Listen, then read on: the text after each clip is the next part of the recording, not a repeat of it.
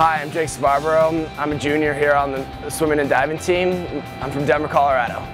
My earliest memory of swimming competitively was swimming with both my sisters on my club team back home, and I put on my suit inside out, and my sister never let me live that down.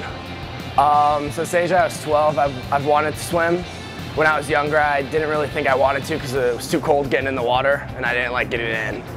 Brought me to Holy Cross was definitely the academics, and my great uncle went here in I think '67, and I wanted to be able to swim but also go to a great school.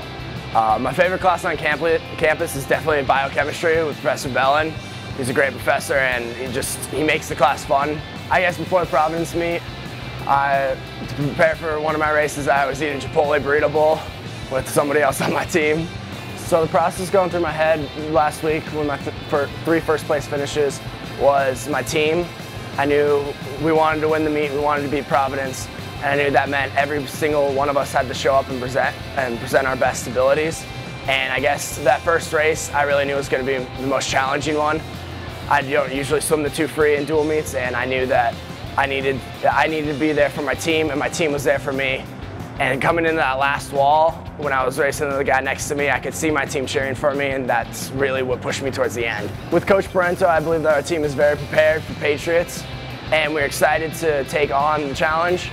I know that both the women's and men's team want to place higher, and we want to beat teams. To find out who the new Crusader of the Week is, go to GoHolyCross.com every Monday.